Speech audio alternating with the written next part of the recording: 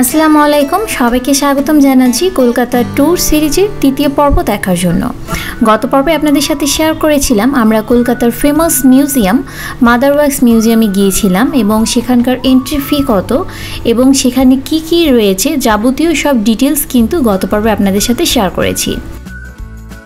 আর আজকের এপিসোডে আপনারা দেখতে পারবেন আমরা আজকে কলকাতার ফেমাস দুটি প্লেসে যাব, সেখানে কি কি রয়েছে এবং সেখানকার এন্ট্রি ফি কত, আর আমরা কিভাবে করে 200 রুপির টিকিট মাত্র 30 রুপিতে কেটেছি সেটাও আজকে আপনাদের সাথে ভিডিওতে তুলে ধরার চেষ্টা করব।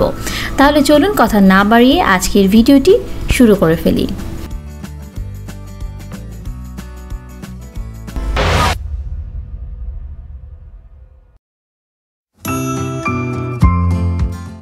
মাদার ওয়ার্কস মিউজিয়াম ঘোরা শেষে এখন আমরা চলে যাচ্ছি ইকো পার্কে। ইকো পার্কটি হচ্ছে মাদার ওয়ার্কস মিউজিয়ামের ঠিক অপোজিট পাশেই, তাই যারা মাদার ওয়ার্কস মিউজিয়ামটি ঘুরতে আসবেন তারা খুব অনায়াসেই কিন্তু ইকো পার্কেও ঘুরে যেতে পারবেন। মাদার ওয়ার্কস মিউজিয়ামের সামনেই কিন্তু একটি আন্ডারগ্রাউন্ডের রাস্তা রয়েছে, সেই আন্ডারগ্রাউন্ডের ভিতর দিয়ে গেলেই কিন্তু সামনে গিয়ে আপনারা হচ্ছে ইকো পার্কের রাস্তাটা দেখতে পারবেন।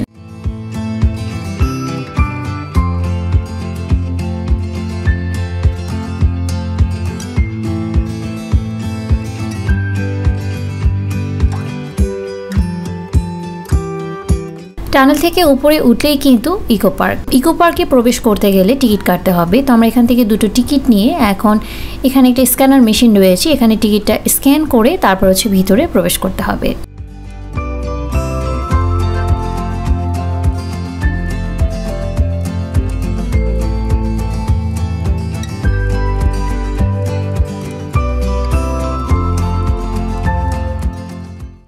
ইকো পার্কের এন্ট্রি ফি কত নিয়েছে একটু পরে সেটা আপনাদের সাথে শেয়ার করছি। তো এখানে ইকো পার্কটা ঘুরে দেখার জন্য কিন্তু টয় ট্রেনের ব্যবস্থা রয়েছে, এছাড়াও মিনি গাড়ি রয়েছে, সাইকেল রয়েছে। ইকো পার্কটা এত বড় যে আপনারা একদিনে দেখে শেষ করতে পারবেন না। তো যারা হচ্ছে শর্ট টাইমের মধ্যে ইকো পার্কটা ঘুরে দেখতে চান তাদের জন্য টয় ট্রেন আর মিনি গাড়িগুলোতে তারা ঘুরে দেখতে পারেন। তো এখানে হচ্ছে টয় ট্রেনের টিকিট কাউন্টার, টয় ট্রেনের টিকিট হচ্ছে 150 রুপি করে, আর যে মিনি গাড়িগুলো রয়েছে এগুলোর টিকিট হচ্ছে 100 রুপি করে। তো আমরা 100 রুপি করে দুটো টিকিট কেটে নিলাম, নিয়ে এখন হচ্ছে আমরা এই তো গাড়িতে করে হচ্ছে ইকো পার্কটা ঘুরে দেখব। এই গাড়িটা হচ্ছে আমাদেরকে পুরো ইকো পার্কটা একটা রাউন্ড দিয়ে দিবে এবং হচ্ছে শেষে আমাদেরকে 7 ওয়ান্ডার যেটা রয়েছে সেখানে নিয়ে, আর আমরা যদি সেখানে নামতে না চাই তাহলে আবার আমাদেরকে যেখান থেকে উঠিয়েছে সেখানে এসে কিন্তু নেমে দিবে।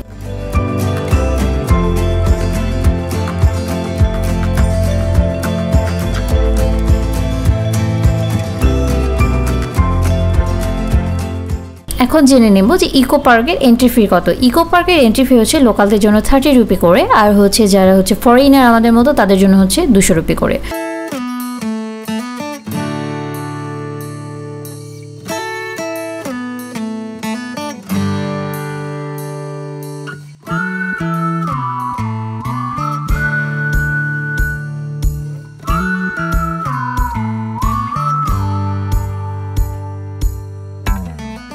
ইকো পার্কটা আসলে অনেক বড়, এখানে অনেক কিছু রয়েছে, এটা ঘুরে দেখতে গেলে পুরো একটা দিন আপনাকে অতিবাহিত করতে হবে, সবগুলো খুব সুন্দরভাবে ঘুরতে পারবেন। তারপরেও মনে হয় না যে একদিনে পার্কটা কমপ্লিট করা পসিবল হবে।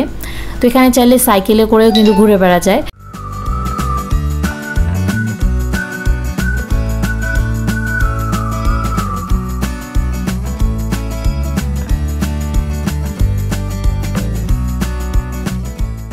তো আমাদেরকে ইকো পার্কটা একটা রাউন্ড দিয়ে দিল, দিয়ে এখন হচ্ছে 7 ওয়ান্ডারে নিয়ে আসলো। তো আমরা যদি এখানে নামতে চাই নামতেও পারি, যদি না নামতে চাই তাহলে তারা আমাদেরকে আবার রিটার্ন যেখান থেকে এসেছি সেখানেই নিয়ে যাবে। তো আমরা এখন হচ্ছে 7 ওয়ান্ডারে যাব, সেজন্য আমরা নেমে পড়লাম। তো 7 ওয়ান্ডারেও কিন্তু টিকিট রয়েছে, 7 ওয়ান্ডারের টিকিটের প্রাইস হচ্ছে অনলি 30 রুপি, আর এটাতে কিন্তু কোনো ফরেনার বা লোকালের হিসাব নেই, সবার জন্য এখানে।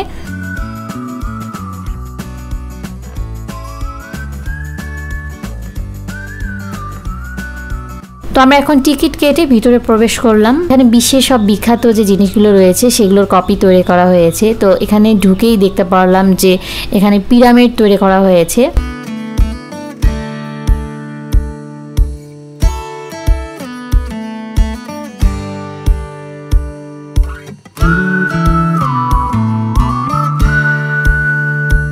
আর নিশ্চয়ই সামনে দেখতেই পারছেন যেখানে খুব সুন্দর করে তাজমহলটা তৈরি। আর ওই দিকে হচ্ছে ইটালির রোমে যে, তো এটা হচ্ছে পিরামিড। তো পিরামিডের ভিতরে কিন্তু প্রবেশ করা যায়। তো এখন হচ্ছে আমি পিরামিডের ভিতরে প্রবেশ করছি।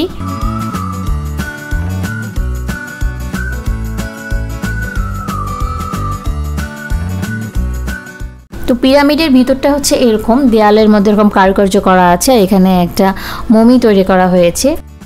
পিরামিড দেখা শেষে এখন বেরিয়ে পড়লাম, ভিতরে অনেক গরম। তো এখানে দেখতে পাচ্ছেন তাজমহলটা এত সুন্দর, মনে হচ্ছে একদম সত্যিকারের আগ্রার তাজমহল এখানে বসিয়ে দিয়েছে।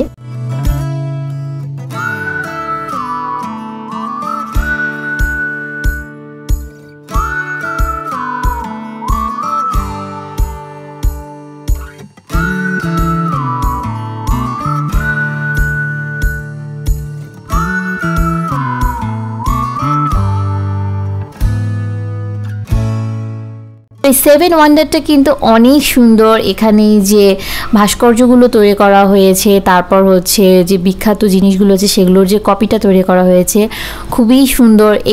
এখানে আসলে আপনাদের খুবই ভালো লাগবে।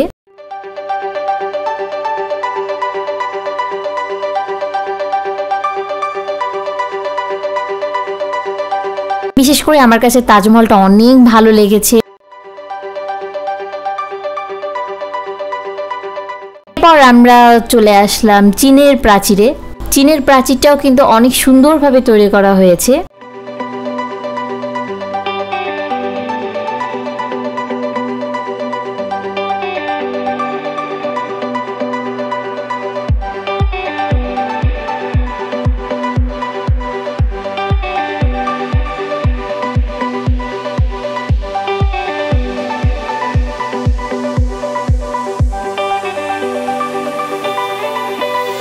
তো চীনের প্রাচীর ঘোরা শেষে এখন আমরা নিচে নেমে যাচ্ছি।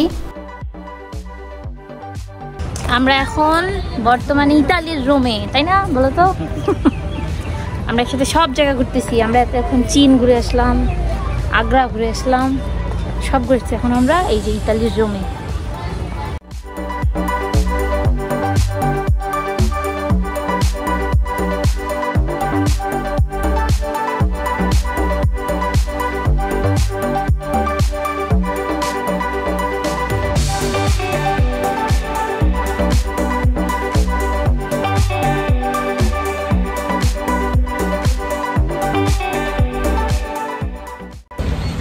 আমাদের এখন ইতালি ঘোরা শেষ। প্রচুর গরম, কলকাতায় অনেক গরম। এখন হচ্ছে আমরা বের হয়ে যাব। গাড়ি কল করছো? ফোন আমার কাছে। তো এখন হচ্ছে আমরা একটু উবের ডাকবো, ডেকে হচ্ছে চলে যাব। প্রচুর গরম লাগতেছে, আর রোদ উঠছে আজকে অনেক বেশি। আর কলকাতায় বাংলাদেশের থেকে মনে করি যে অনেক বেশি গরম। কেমন যেন গরমটা। কোন দিক দিয়ে এক্সিট? এদিকে। তো ঠিক আছে, এখন হচ্ছে আমরা বের হয়ে যাব। পরবর্তীতে কোথায় যাচ্ছি পরে যাব। তো আমরা ঘোরাঘুরি শেষে এখন হচ্ছে বেরিয়ে পড়লাম। তো এটা হচ্ছে এক্সিট গেট, আর এক্সিট গেটের এখানেই কিন্তু একটা করোনার সিম্বল এরকম তৈরি করা রয়েছে। তো আমরা এখন হচ্ছে আমাদের হোটেলে ফিরে যাব ফ্রেশ ট্রেশ হয়ে। তারপর হচ্ছে আমরা নেক্সট প্লেসে যাব। নেক্সট হচ্ছে আমরা যাব ভিক্টোরিয়া মেমোরিয়ালে। আর ভিক্টোরিয়া মেমোরিয়ালটা হচ্ছে আমাদের হোটেল থেকে খুব একটা বেশি দূরে নয়। আর এখানে আরেকটা হচ্ছে প্লেস রয়েছে যেখানে চাইলে ঘুরতে যাওয়া যেতে পারে। সেটা হচ্ছে এই যে গোল আকৃতিটা দেখতে পাচ্ছেন, এটা কিন্তু একটা রেস্টুরেন্ট। এটাকে হচ্ছে বিশ্ব বাংলা রেস্টুরেন্ট বা ক্যাফে বলে। তো এখানেও কিন্তু লাঞ্চ এবং ডিনারের জন্য যাওয়া যায়।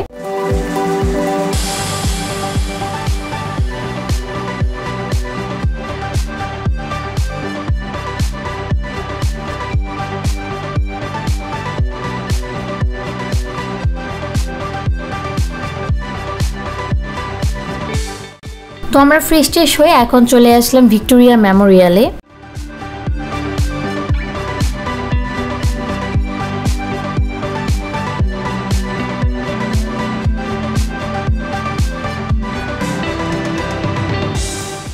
তো ভিক্টোরিয়া মেমোরিয়াল কিন্তু অনেক ফেমাস একটা জায়গা কলকাতার, যেখানে কলকাতার যে মুভিগুলো রয়েছে সেগুলোর অনেকগুলোরই কিন্তু শুটিং এখানে হয়েছে।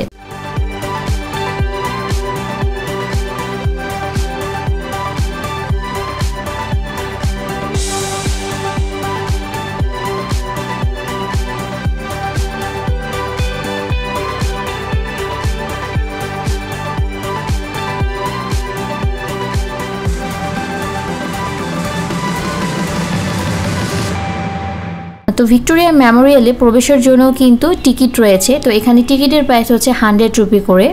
সার্ক কান্ট্রি যেগুলো রয়েছে সেগুলোর জন্য হচ্ছে 100 রুপি, আর হচ্ছে যারা হচ্ছে এখানকার লোকাল তাদের জন্য হচ্ছে অনলি 30 রুপি। তো আমরা এখন টিকিট কেটে ভিতরে প্রবেশ করে ফেললাম। ভিতরে কিন্তু একটা মিউজিয়াম রয়েছে, তাই টিকিটটা হচ্ছে সাথেই রাখতে হবে।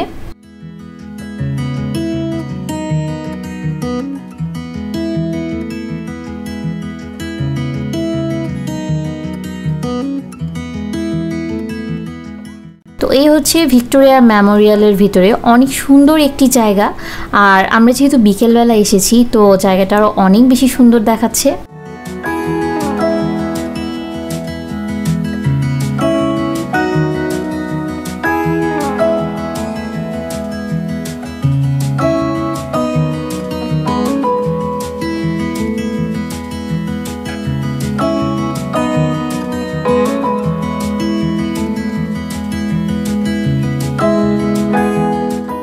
তো এখন হচ্ছে আমরা ভিক্টোরিয়া মেমোরিয়ালের ভিতরে যাচ্ছি, এখানে মিউজিয়াম রয়েছে সেটা দেখার জন্য।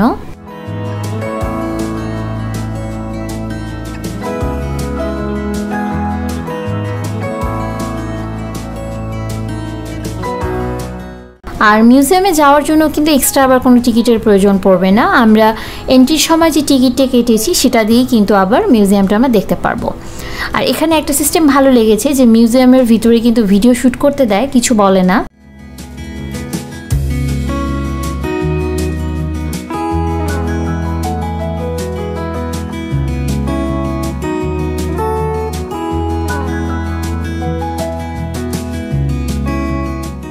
আর এই জায়গাটা আমার কাছে বেশ ভালো লেগেছে, উপরটা দেখতে অনেকটা সুন্দর।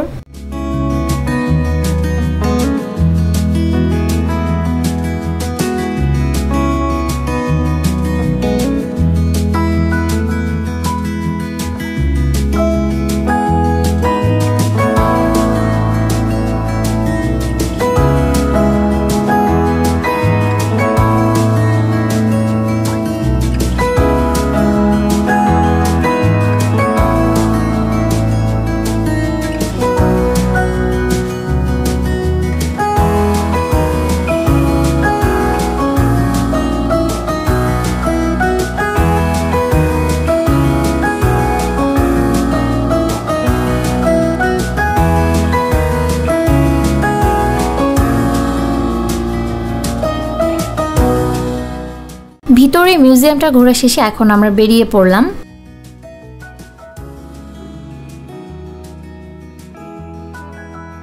তো এখন হচ্ছে আমরা আরেকটু সময় আশেপাশে ঘুরে হচ্ছে চলে যাব।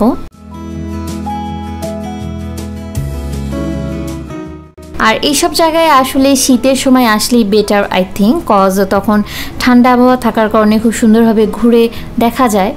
আর এখন যেহেতু গরম, আর গরমে হচ্ছে ঘুরে বেড়াতে অনেক কষ্ট হয়।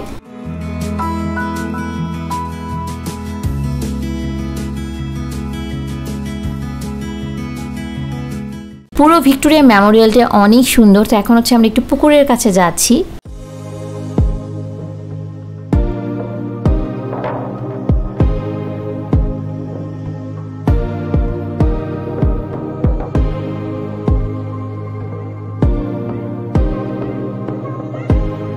তো এখানে কিন্তু অনেক বড় বড় মাঠ রয়েছে, এখানে চাইলে বিকেল বেলাটা অনেক সুন্দরভাবে কাটিয়ে দেওয়া যায়। তো আমাদের ঘোরাঘুরি এখন শেষ, এখন হচ্ছে আমরা হোটেলে ফিরে যাব। আর এরই সাথে সময় এসে গেল আজকের পর্ব থেকে বিদায় নেয়ার। আশা করবো আজকের পর্বটি আপনাদের কাছে ভালো লেগেছে। নেক্সট পর্বে দেখতে পারবেন কলকাতার কোথায় হচ্ছে কম টাকায় শপিং করা যায় এবং সবকিছু পাওয়া যায় সেই সব নিয়ে। আশা করব পরের এপিসোডটিও আপনাদের কাছে ভালো লাগবে। পরের এপিসোড দেখার আমন্ত্রণ জানিয়ে আজকের মতো আমি এখানে বিদায় নিচ্ছি। সবাই খুব ভালো থাকবেন। আল্লাহ হাফেজ।